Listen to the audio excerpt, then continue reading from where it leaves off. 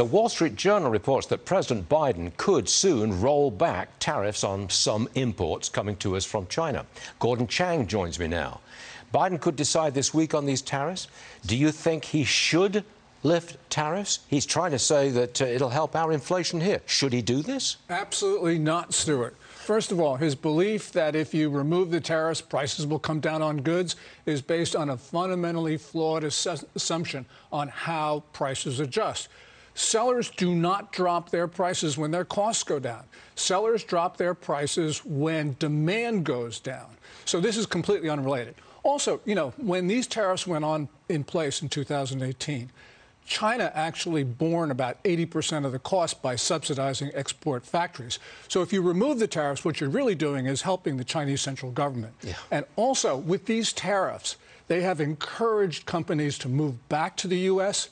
As soon as Biden started saying, look, we're not going to have these, we're going to remove tariffs, then manufacturers stopped their plans to onshore. So if you got a chip shortage or you got anything else, the best thing to do is to say, look, we're going to raise these tariffs so that people will bring back their manufacturing to the U.S. Good. This is just very simple stuff to understand. Biden administration doesn't understand Econ 101.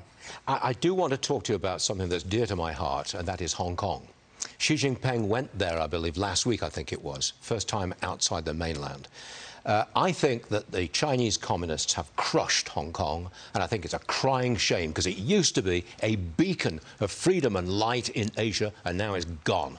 I feel strongly about this, and I think you do too.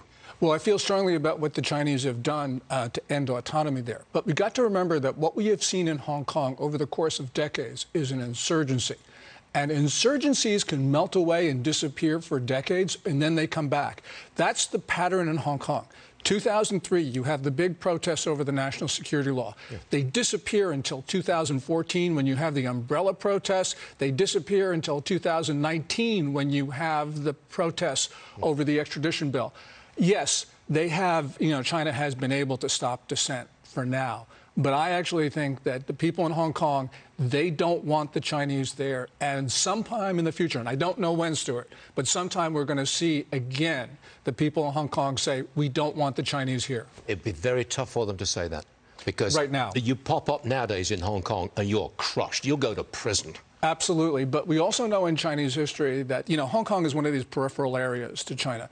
And we know through Chinese history that the country expands and then it starts to contract. And you're starting to see problems in peripheral areas in China, not just Hong Kong. So this is a decades, centuries-long process. Who knows what's going to happen? But, I agree with you. If you protest today in Hong Kong, you will get imprisoned. You probably will get killed because we've seen this in recent years.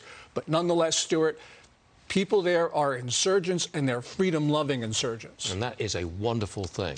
Thanks for telling us that, Gordon. We appreciate it. And by the way, happy birthday.